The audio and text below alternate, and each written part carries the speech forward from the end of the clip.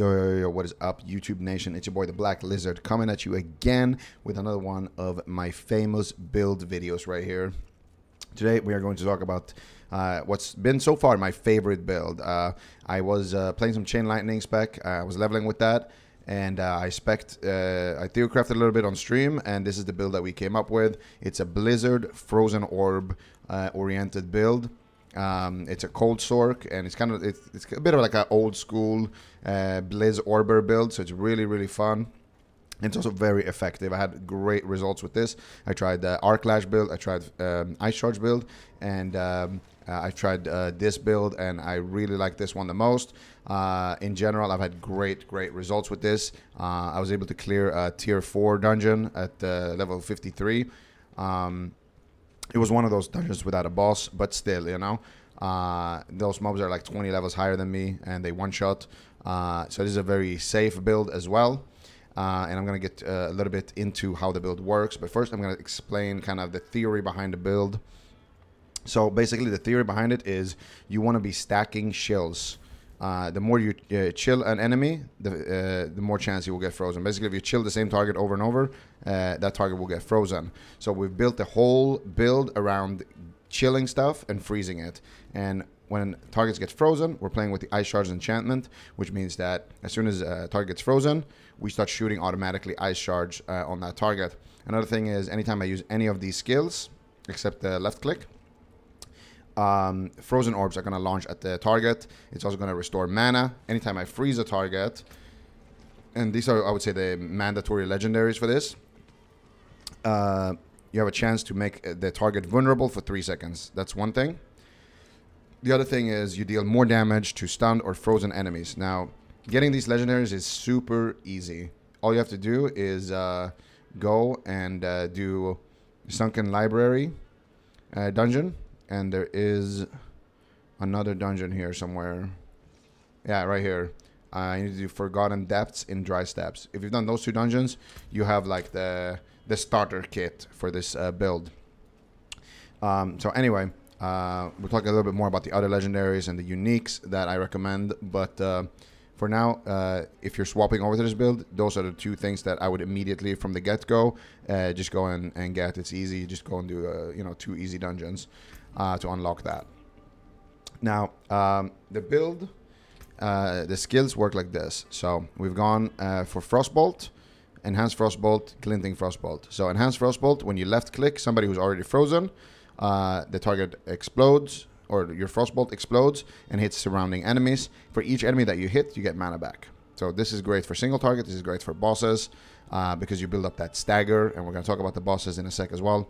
But this, anytime you have a high HP elite, basically if you're fighting a pack of mobs, you just want to blizzard everything, and then the highest HP mob, you just left-click it.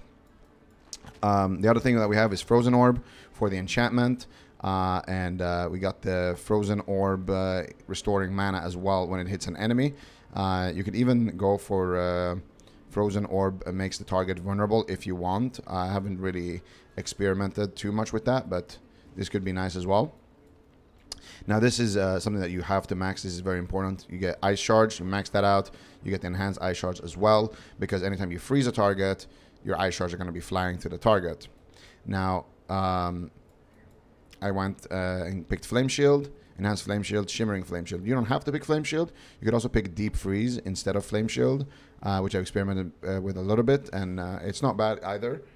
Maybe personal preference there. I like the Flame Shield more, but Deep Freeze definitely optional as well if you want to have that ultimate. Teleport is just good to, mobility, freeze you from stuns. Also later, if you get the unique for teleport, you can kind of group mobs with this really easily. So I would recommend getting the teleport. Glass Cannon, you deal increased damage, but take more damage. Ice Armor, Frost Nova, and then that Mystical Frost Nova as well. So anytime you Nova, they become vulnerable, and you get the cooldown back faster when you kill them while Nova'd. Anytime a target is frozen, they're just going to melt. Now, you want to have everything that gives you a chill. So I've gone and stacked Cold Front. I've gotten Snap Freeze, so you have a chance to just instantly freeze mobs. These are super good. Max Blizzard, Enhanced Blizzard, and I picked Mage Blizzard because you're not spamming any core skills, so why not? And then down here, you want to max all of this. So Hoar Frost, do more damage to chilled enemies, do more damage to frozen enemies, do more damage to vulnerable enemies, and do more damage. And vulnerable enemies have a chance to generate you 15 mana. Now this is super good because what's going to happen is you're going to pull a big pack of mobs. You're going to press Blizzard. They're going to start getting frozen. That's going to make them vulnerable. And when your Blizzard is ticking, it's going to give you mana back. So if you have a really, really large stack of mobs, you literally cannot go You can just spam Blizzard every single time, and it won't, like, you cannot spend your mana. Another thing that I recommend getting is this legendary right here. You restore mana when you crowd control an enemy. This is just going to help you with more mana. So you're never going to have any mana issues really with this build. On single target, you can just get mana back with Frostbolt. On big packs, you don't even have to worry about it. Like, you literally can't spend your mana. So works really good. Another legendary that I really recommend getting is the Frost Nova gains an additional charge. You want to put that on your helm. And then if for uniques, I would say these legs are massive. If you kill something that's frozen, it has a chance to just chain a Nova. So sometimes you'll literally just Nova a mob, and that mob will explode from the ice charge, and then it will just chain the whole screen. Now, the thing that makes it all work together, of course, is right here. The key passive, Shatter. When you freeze something, 25% of the damage that you dealt while they were frozen kind of becomes an explosion on everything. So you freeze something, they become vulnerable, you get mana back, you do more damage to them, and you start shooting ice charge automatically. You got the blizzard ticking, you got the frozen orbs being launched in there as well, and you're getting mana back, and they're also exploding for a shatter effect. And if they die while frozen, then that chains a Nova, and that makes everyone else vulnerable, and that you know, you get the drill. So it's really insane AoE clear. This is crazy AoE clear on this build. Getting excited just talking about it. Now, another thing that I would say that you want to try to get is this. When you cast Blizzard, you have these. I'll show you, because I've popped a 10 key. I don't know if this key has a boss in it as well, but I've popped a 10 key that we can do. So these mobs should be like, I don't know, like they should be red. They should be like 6-7 levels maybe above me. But when you Blizzard, you saw the frozen orb that randomly gets shot like that. And then you have these spikes here that get summoned and explode. These also deal more damage on frozen enemies. So you're just stacking damage to frozen enemies, and you're just trying to freeze things as much as possible. That's like the core idea of the build. And then in addition to that, you got the extra vulnerability stuff. Like you do more damage to vulnerable targets if you get this legendary. The other legendaries are pretty optional though, but definitely mandatory to get this and this. So now that we've talked a little bit about the theory of the build, is there something I missed? I can talk a little bit about Paragons as well, but I'm still somewhat new to Paragons, but what I'm going for is the Enchantment Master as the first board at least, or like the first legendary node. And I picked this glyph. This is really, really good glyph. You deal more damage to chilled enemies, or more damage to stunned and frozen enemies. Now let's talk quickly about bosses as well, because I know a lot of people are going to ask about bosses. Basically, a boss has this HP bar right over here, and under the HP bar he has like this little gray bar, and every time you crowd control a boss or attempt to crowd control a boss, that gray bar will fill up. So that gray bar, when it reaches max, the boss will be stunned, take more damage. And the way this build works is you literally just blizzard the boss and then spam left click, and when you do that, the boss will eventually become stunned, and that's kind of when you burn, and you can build it up really, really quickly. The one downside with bossing right now is that I need to be a little bit more tanky, so I can kind of just stand still and do what I want to the boss. So on bosses, as long as you don't try to go for like a you know, way too high level boss, you have pretty decent you know, clear speed on the bosses. But the biggest strength of this build is definitely like how fast you can clear packs. So we are in a 12 key right now. I'm level 58, and this is on Torment 3. And I'll show you guys how it works. So if we can get the more mobs we fight, the better it's gonna be. The better it's gonna be for us, because We'll just get more mana returns. But yeah, we'll see. I don't know actually how these dungeons are, like what these dungeons are, but you can see like everything's just melting. So far I've had great success with this build. And you can see like the Nova's chaining, the explosions chaining, the frozen orbs going in, everything getting vulnerable as well. So it's a really fun build to play as well, because it's a little bit different from what everybody else is doing. And you can see the mana as well, like you pay attention to the mana anytime we pull a big pack. I actually don't know what these blood blisters are, but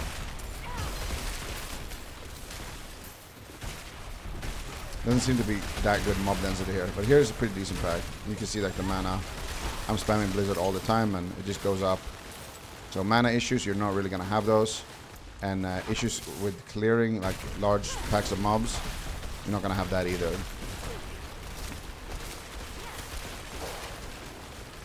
So overall, I feel really good about this build. And it feels like a very unique build, because I haven't seen any other builds that really utilize Blizzard a lot and Frozen Orb, you know?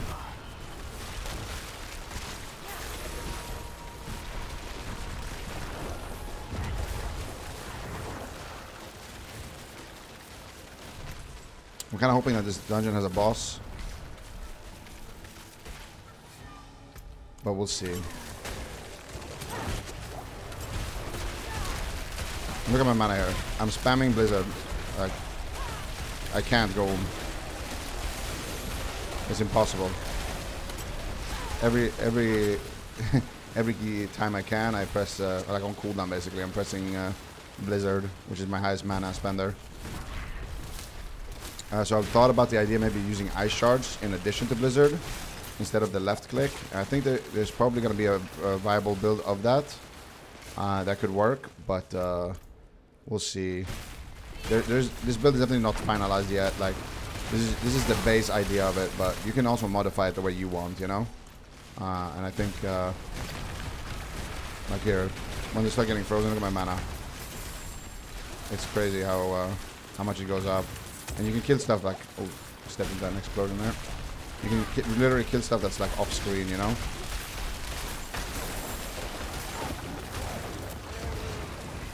So it feels really good.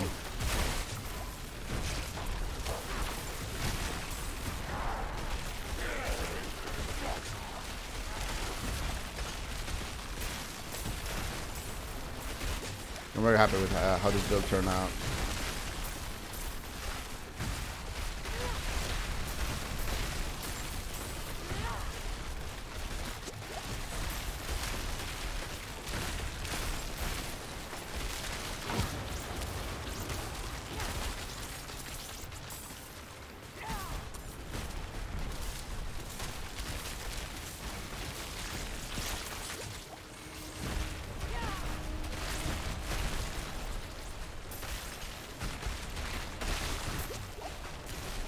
One thing the build could improve on is definitely the survivability, because you are a bit squishy. Like you do a lot of damage, but you are a bit squishy.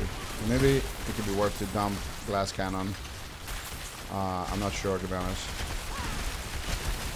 And I'm also doing, I'm basically always fighting only red mobs. No! I still in an explosion.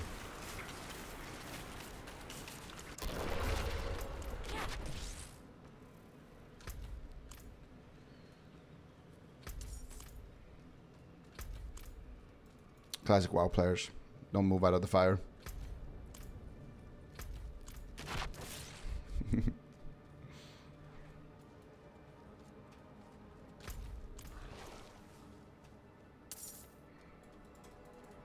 But you could actually, I'm thinking about that. You could also play with the cheat def if you want to. You could swap the Frozen Orb enchantment. It's kind of open. I've tried Frostbolt. I've also tried Firebolt and playing with Devouring Blaze, and it's not bad. You could also play with the Cheat Def enchantment with the Flame Shield one. So automatically activate a flame shield when you're supposed to die. So if I play this on hardcore, I'll probably ditch the frozen orb and just play with that. Because it's not that important, the frozen orb. Honestly, with I saw PS Hero today died on hardcore because of a bug where his abilities didn't work. I've seen so many clips of people dying to like DCs and just really dumb things that I don't know, man. I don't think I'll be playing hardcore. At least not right now. It's an easy excuse for me as well because I know I'm gonna die, you know.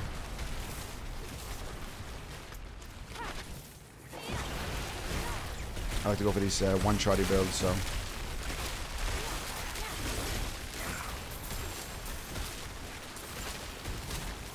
And whenever you're a single target, you just wanna left click. And elites, I recommend trying to single target them. Like you get your blizzard down and then just spam left click on them. Because after 3 freezes, they become immune. Can I carry 2 of these stones?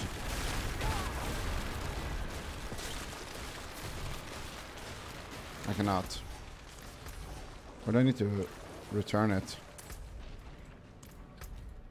I guess it's somewhere over here. I don't know this dungeon. I don't know a lot of the new dungeons, to be honest.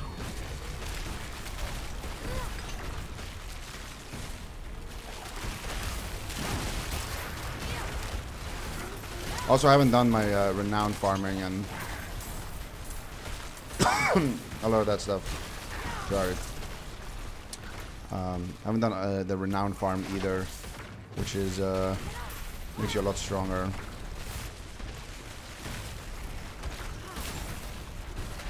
So this is still early days. This is only day 2 of playing this build, but a lot of people have been asking about it, so I figured I'll make a video. And then you guys can experiment with it as well. Modify it maybe. Make it the way you want it, you know? So hopefully this dungeon has a boss. Because I would like to show you guys how the boss fights work as well.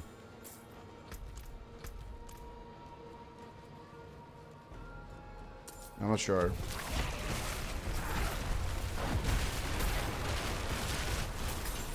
We really picked the longest dungeon, didn't we?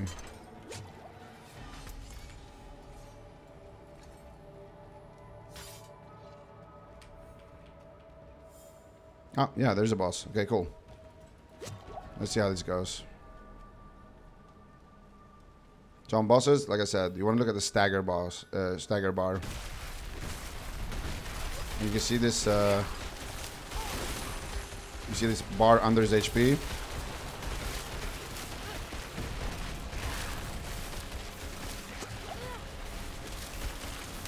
just want to spam blizzards and then get as many left clicks in as you can, and then nova him when it's almost there, and you can see the damage here.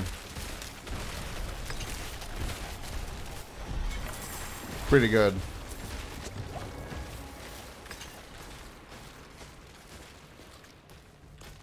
So yeah, that's the build. Hope you enjoyed the video. Thanks for watching, and I'll see you on the next one. Peace.